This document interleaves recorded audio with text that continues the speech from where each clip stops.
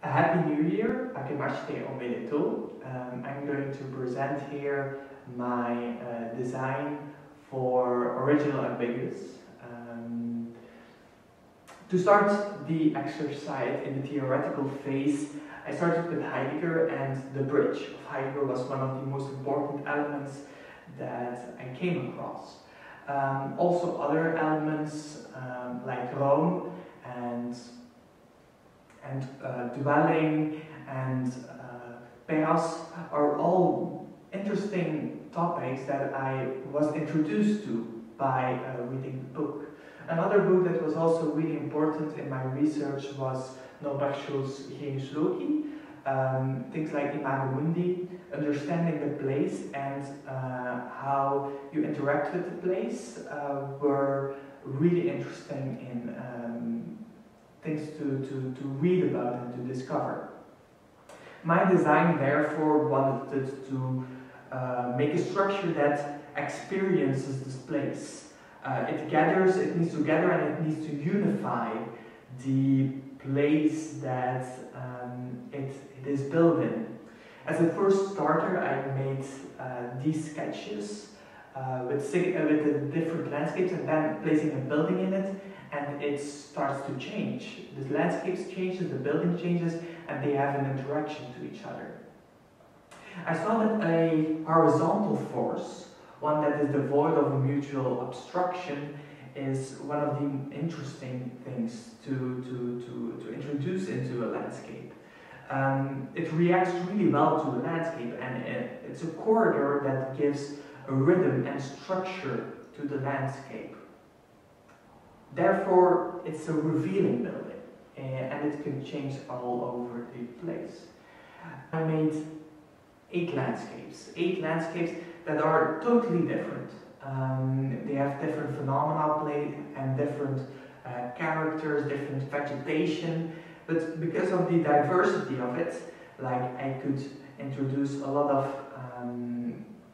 changes into the structure that makes the dialogue come true. So I really searched for a variety of landscapes. I placed this corridor structure inside of all eight of these landscapes. First by sketching it. This finally resulted in these 8 concrete blocks that I made with the structure then placed inside of it. Here you can see it on movie. You can really experience that volume that is trying to go in confrontation with actually the site, but that way also revealing elements of its surroundings. Just these basic, how the light moves and how it is located is really precisely defined, and I really tried to look at how it could best possibly embody the place and experience that location to the fullest. Also a little bit in the forest and how it then hides inside of the forest that really was trying to look at. After the 8 concrete blocks, I needed to make the structure, how it will this now a volume, just a neutral volume, how will it be introduced inside of the landscape, how will it be made. Now I made 3 systems. The importance was that it was not a family of structure, but it's one structure that changes. So you have the orthogonal basis of the system, and then you have the system A, B, and C. System A is one of the strongest one because of the how the beams are pressed. You have a system B that is a lot more fragile and also cannot go really high. And then you have a system C that is cutting inside of the landscape because of the sloped roof. It has more the cutting experience. And then you get also the 3 system that you go from A to B to C So you need to change the structure because of the rhythm of the beams, and this will create a wave structure within the rhythm of the full building. Finally, I wanted to have a place of being, a dwelling also inside of it, because only having that structure is quite mechanical. So I introduced a core, a kind of a cover place within the structure. Now it's about introducing these systems inside of all 8 of my landscapes. So it's really looking at all the details of the structure, and here in these sections you see a little bit of my process of designing this,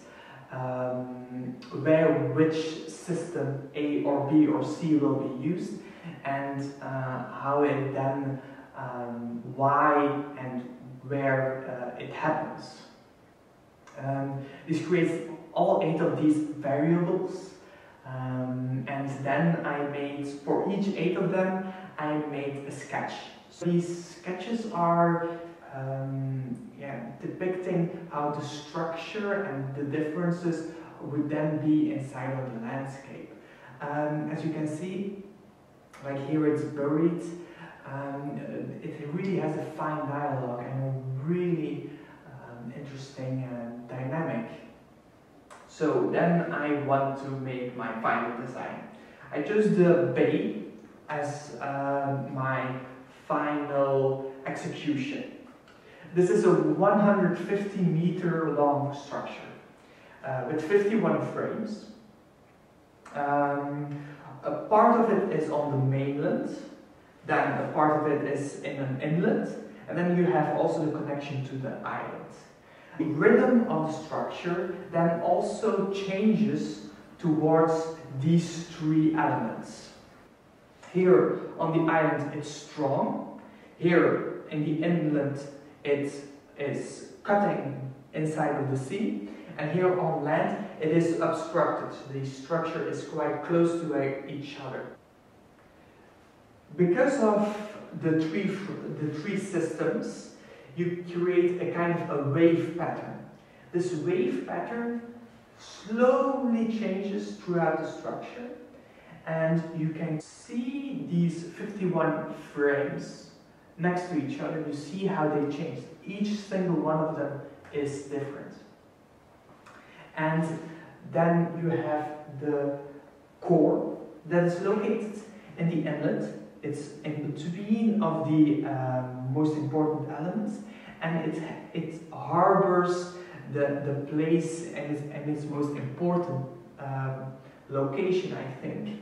So the building actually tries to combine all elements of the place. It tries to understand it. It tries to make a logical process of the place and embodies then that location, that atmosphere, that cosmos.